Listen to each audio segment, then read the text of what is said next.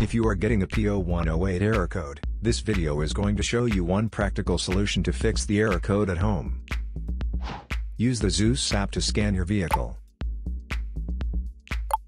and see the error code P0108. P0108 is the code for a problem with the map electrical circuit sensor having too high voltage input to the engine control unit.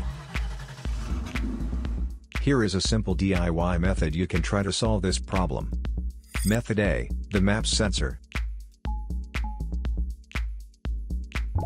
The map sensor is typically located on the intake manifold, either next to or on the throttle body itself. First, carefully remove the map sensor from the engine. Inspect the map sensor for any damages. If the damages are found, then replace the map sensor.